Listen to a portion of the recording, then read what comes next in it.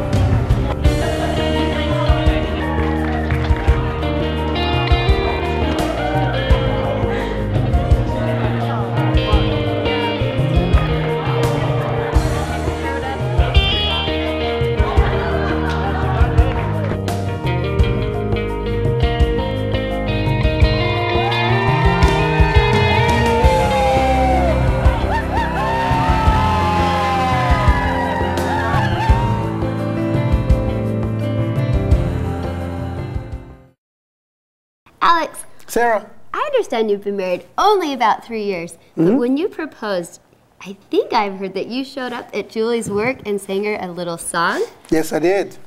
Can we hear a part of it? Yes, you can. It's been 3 years since I sung it. No. Okay, it goes like this. The chorus is, well, I can walk on water, I can calm the raging sea, move every mountain in my life, 'cause I know that you're with me. Turn water into wine, hold back the wind, turn back time. As long as I know I'm with you, I can do anything impossible. Woo! Well, who couldn't say yes to that? Yeah, man, I have to pull out all the stops, man. I'm telling you. Well, thank you so much. That was amazing. Thank you. Hi, this is Russ Smith with Studio One Photography in Salt Lake City. We're here with Deborah at Chantilly Mansion in Layton, Utah, and we're going to give a tip of the day for BrideAccess.com. Today we're going to talk about how you should tell a story on your wedding day, rather than just take some portraits of your wedding. Deborah, you've seen a lot of brides get married here. How special are those photos in those moments right before they get married in that bridal room, in that groom's room? You know, that's when you've got a lot of emotion going. Sure. A lot of feelings from everyone, mother, Yeah. bridesmaids, you've got sisters in there. Probably one of the most meaningful parts of that time, and you want to capture that. Yeah. You want to have that definitely in your photo album to look back and remember. A few tears. Oh, plenty. Yeah. Plenty of those, mascara running. But Yeah, for sure. definitely. Rather than just have a photographer come out after the ceremony or during the ceremony and take pictures after the ceremony, have the photographer come before the wedding, take pictures of the bride and the groom getting ready, hopefully at a beautiful place like Chantilly Mansion. This is Russ Smith with Studio One Photography for BrideAccess.com with Deborah at Chantilly Mansion. Want to improve your relationship? Think about a small habit your spouse has that irritates you. Got it? Okay. Now forget about it.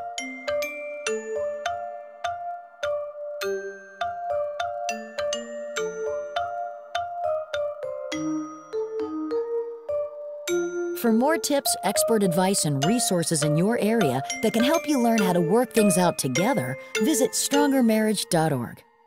Hi, it's Mary Crafts from Culinary Crafts, and a shout out to Broad Access for letting us come today and talk about action stations. What could be more fun for your wedding than an action station? Because we've all seen the buffet. You know what a formal plated dinner looks like. But if you want something that's really fun for you and your guests, I suggest action stations. They can be done very affordably with just maybe 1 or 2 stations, or the whole yard can be filled with action stations and over the top. I like the action station because it allows guests to really mingle, not just walk through a single buffet and be seated, but to get up and enjoy something, then be seated, to get up and find something else. Brides often say to me, how can I get my guests to stay? They're used to just this come and go kind of reception, and I want them to stay and party. Then you want to do action stations, because people can enjoy this the whole night.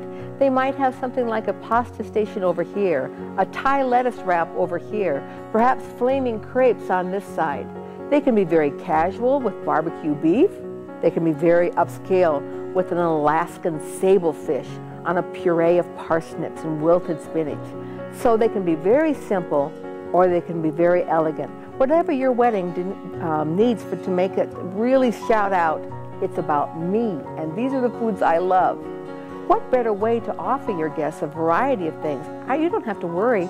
Can I just choose chicken? Should I choose beef? Now you get to do both. So it's the best of both worlds. With the coming of the Food Network, people love to see chefs.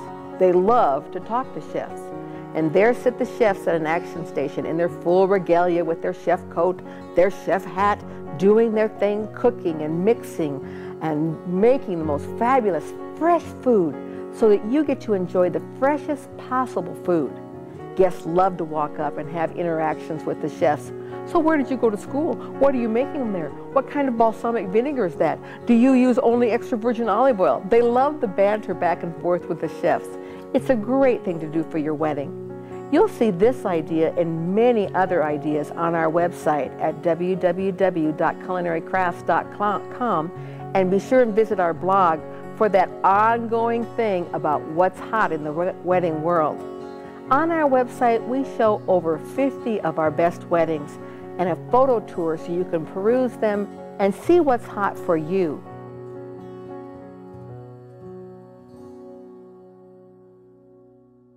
Welcome to BrideAccess.com. We are glad you're here. We are committed to helping you plan your wedding. From Utah's best wedding professionals, design tips, relationship advice, budget planner, and your very own wedding day weather forecast, you have it all right here at BrideAccess.com. Happy planning from all of us at BrideAccess.com. Hi, I'm Ann with Ann Elizabeth Custom Design and Printing.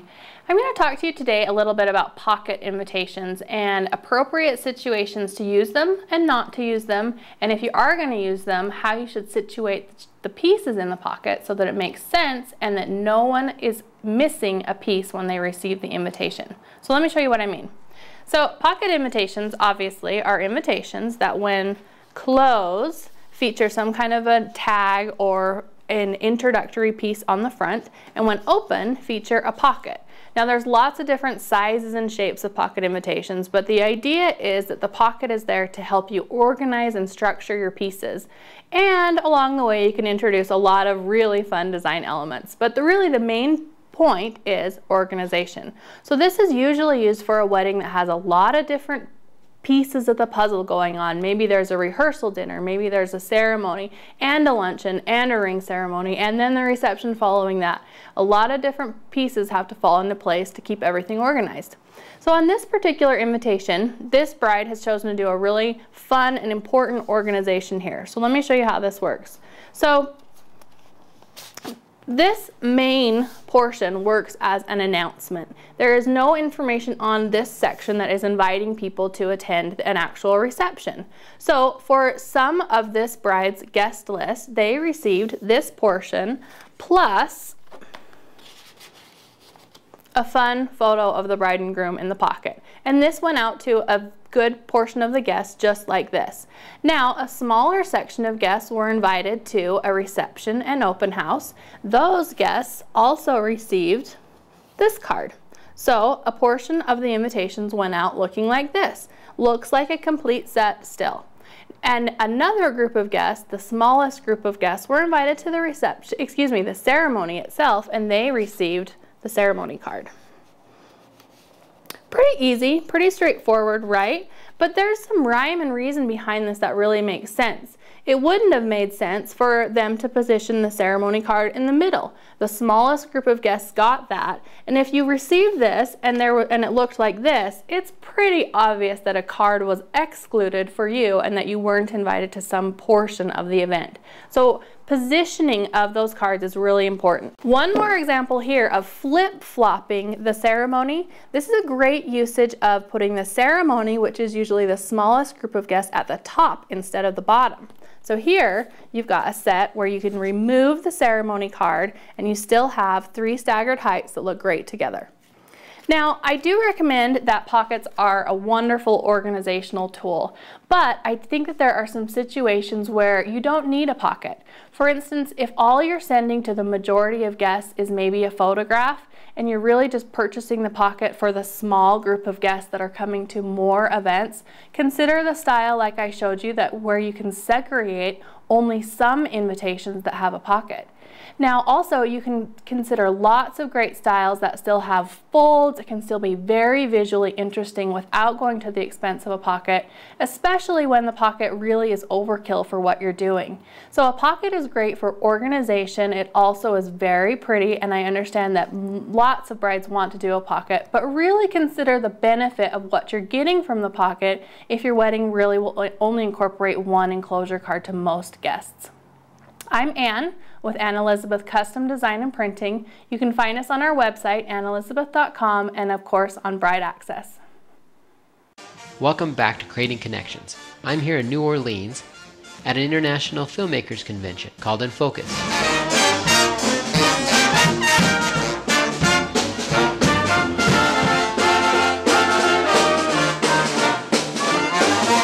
Event filmmakers come from all over the world to learn about not only shooting and editing tips, but the latest marketing strategies. During my presentation, I shared another tip on how to stand out from the crowd. If you really want to be noticed by potential clients, it's important that you know your unique talents. Jay Niblick from whatyourgenius.com put together a 7-year study with 197,000 people in over 23 countries to identify why the best of the best were successful. They found that those who are at the top of the charts have 2 things in common. First, they know themselves. They know their talents. They know their weakness. They know what environment is and is not most conducive for their success. It's as if they have an owner's manual for everything that they bring to the table. And second, they are authentic to those findings. In other words, they know their talents and they incorporate that in their business. Well, the good news is that you can do this in about 20 minutes. Go online and Google Tony Robbins Disc Profile. This is a free test that is amazingly accurate and will help you identify your unique talents and gifts that you can then incorporate into your business. This will help you stand out from the crowd. I'm David Perry. This is Creating Connections here at brideaccess.com.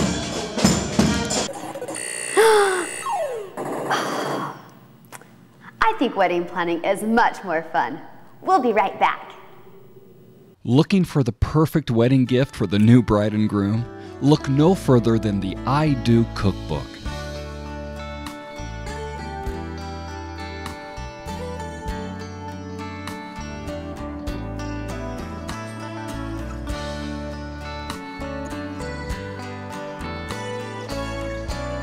Discover the romance of home-cooked, delicious, affordable meals in the comfort of your own kitchen.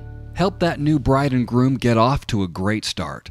Order the I Do Cookbook today. Congratulations from all of us at brideaccess.com and Utah Central Credit Union on your recent engagement. Now is the time that you are diving into wedding planning, and there's nothing better to help you than this pink binder. It is the best when it comes to organization for your wedding. You can remove this picture and actually insert your wedding invitation, your engagement pictures, or just a special picture of you and your loved one.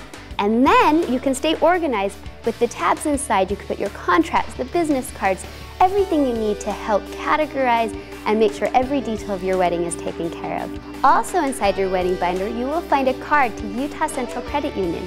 Bring this in and open your Visa, and you will receive a 2.9% and you will get $50 put into your new joint checking account. Just a little something from all of us at Utah Central Credit Union. Brides, this binder will keep you completely organized and sane for that matter. It can be picked up at any Utah Central Credit Union branch, at several of the brideaccess.com partners, and requested on brideaccess.com.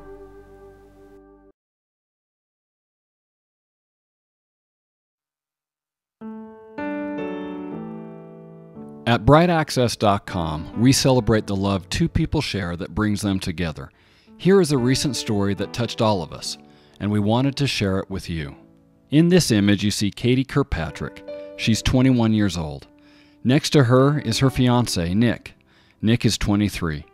This picture was taken just prior to their wedding. Katie has terminal cancer and spends hours in chemotherapy. Here you see Nick waiting while she finishes one of her sessions. Even in pain and dealing with her organs shutting down, with the help of morphine, Katie took care of every single part of the wedding planning. Her dress had to be altered many times due to Katie's constant weight loss. It's not a typical guest you see in this image, her oxygen tank. Katie had to use it during the ceremony and reception. The other couple in this picture is Nick's parents. Very emotional with the wedding, and to see their son marrying the girl he fell in love with when he was just an adolescent.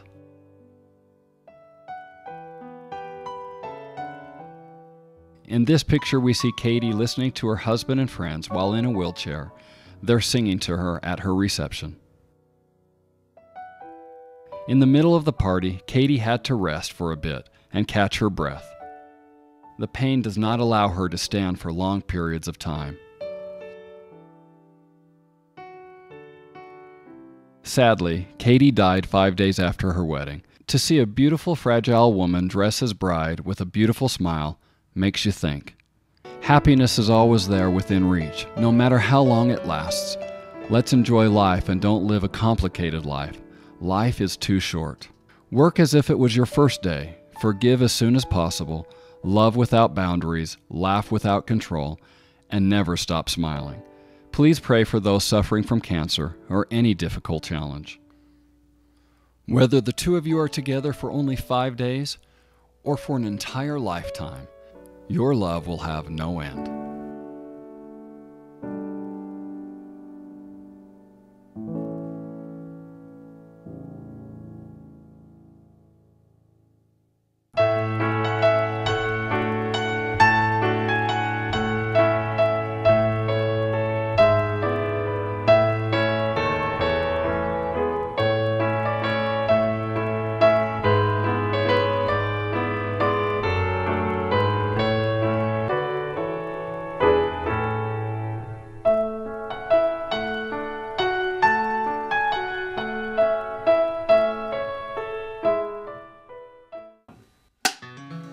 Hello, I'm Michael Nelson with RememberWhenFilms.com.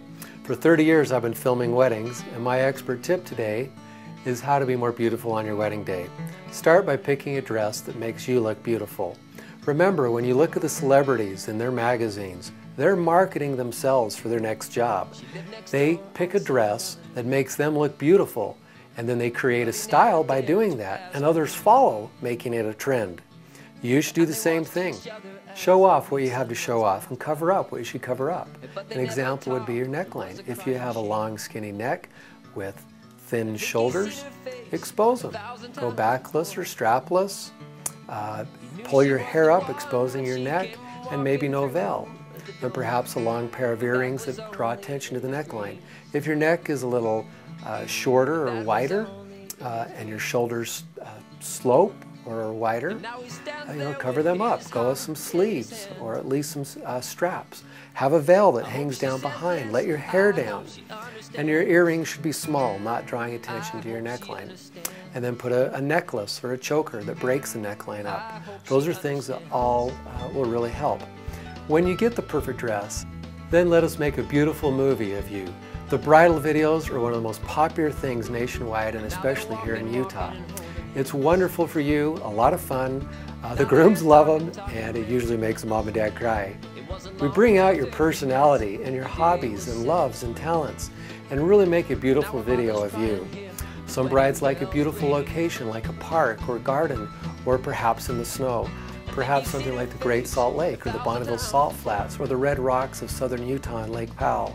Others like to shock their audience with something incredible like a downtown location in the city or a graffiti building or perhaps a cemetery. We specialize in helping you have fun in front of the camera and making a beautiful bridal video of you that shows off everything you have to show off. You can get other great ideas at our website at rememberwhenfilms.com, and you can check out the other beauty tips as well. Welcome, Bride Access. Here we are outside of a Zumba class, one of the hottest fitness crazes. Come with me, let's go see what it's all about.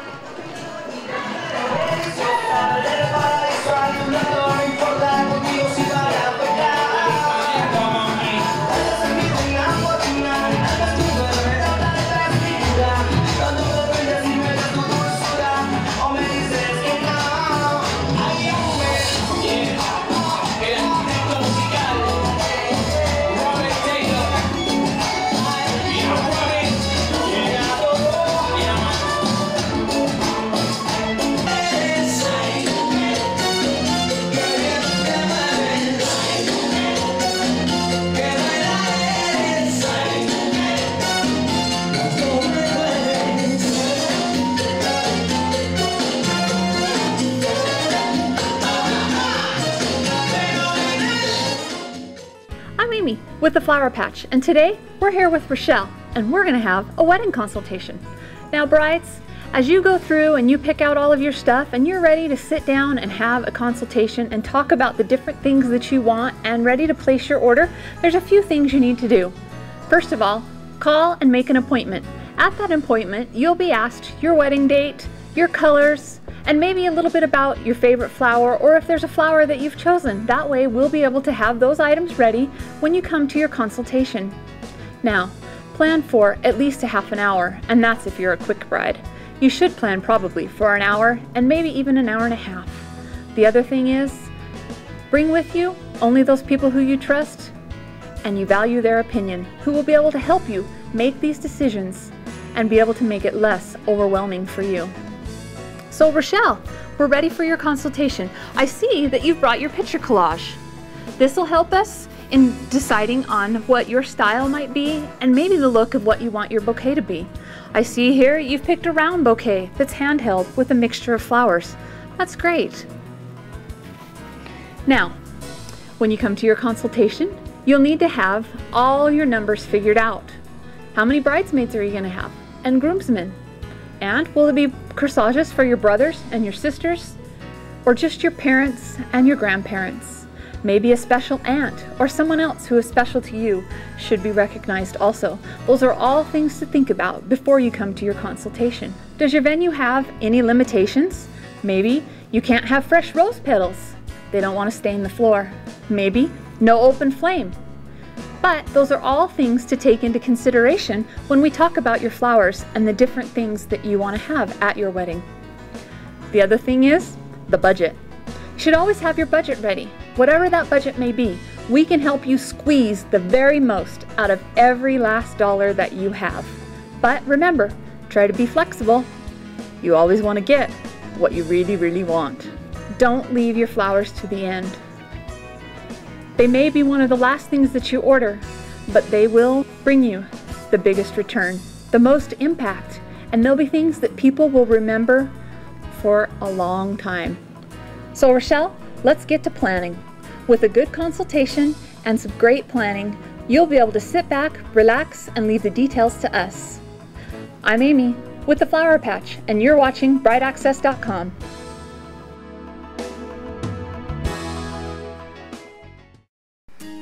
planning a wedding can be a mental challenge. Don't let all of the to-dos push you over the edge. Everything you need is just a mouse click away at Utah's brideaccess.com. Groom not included. I'm Alex Davis from the Bride Shop here in downtown Salt Lake City, Utah. And for you brides who are going to be getting married in the temple, there are a few guidelines that you do need to follow, and we're going to go over that right now. So, you have a couple options. First of all, you can either, if you're planning on wearing your gown in the temple, you need to make sure that you don't have a lot of beading. My bride Elise here, you can see the gown that she's wearing. It's very interesting and it's very intricate because she has all of the different ruching going through the gown, but there is no beading on there. If there is beading, it needs to be clear. It can't have any silver or any color in it. Also, what you need to make sure of is that the neckline is high enough and that it goes in far enough, and also that we have a long enough sleeve. This is the most important gown that you will ever wear, and you do need to have a little bit of personality with it. So one thing that you can do as you're coming out of the temple, you might as well add a little bit of color. One thing that is really in style are these colored belts. And I'm going to put this on Elise so you can see how it can make the gown even more fashion forward and give it a little bit more personality. And this way, she can wear her gown inside the temple, but she can also wear it outside and have a little bit more fun with it and show off her personality.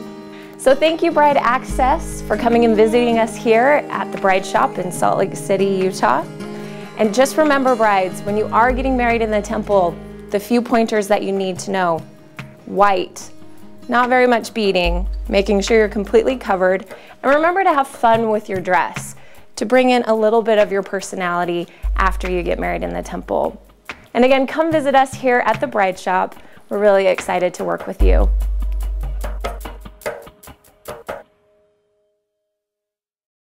In our efforts to help you plan your wedding and take out some of the stress, brideaccess.com has a new wedding blog, and it's just for you. Get detailed information from the top wedding professionals in the industry, plus tips from our own brideaccess.com experts. Happy planning from brideaccess.com, where you can find everything you need to plan a wedding, grooms not included.